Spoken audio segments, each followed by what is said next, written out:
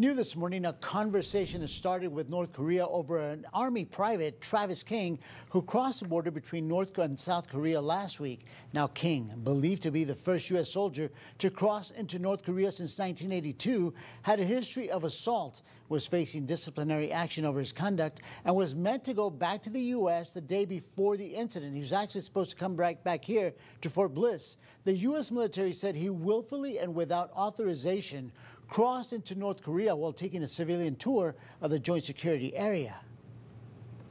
The first is the primary concern for us is Private King's welfare. The conversation has commenced with the KPA through the mechanisms of the armistice agreement. Has not been publicly seen or heard from since he crossed into North Korea last Tuesday. North Korea has also not said about anything concerning the status or condition of the missing soldier.